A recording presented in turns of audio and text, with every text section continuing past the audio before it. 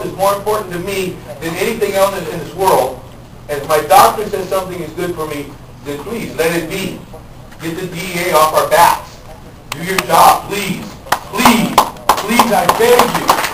Thank you.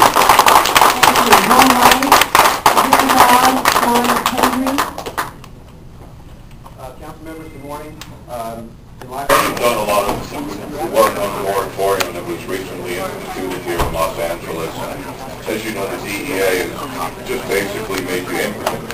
And got to be sure you get parks paying attention to this. I don't have an answer, but it seems like at this point, in order to resolve the medical marijuana issue, it's going to have to be at the federal level.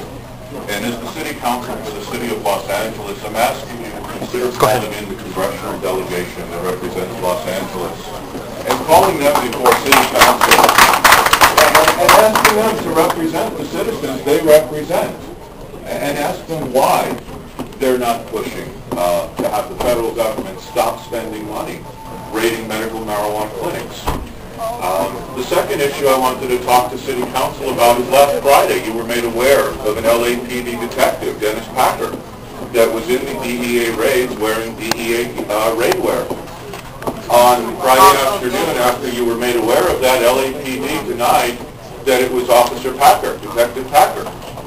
The video is on YouTube, and I want to let City Council know that I will be emailing each and every one of you this weekend the video of Detective Packer. And I'm coming back before you, and I want answers as to what an LAPD detective was doing in DEA gear when the LAPD one representative says he would not have been in DEA gear, and another one says he was not in DEA gear. So let's get to the truth about LAPD. They've lied, and let's see what the truth is. And if the city is asking people, the government, to stand down on raiding dispensaries, shouldn't LAPD stop participating?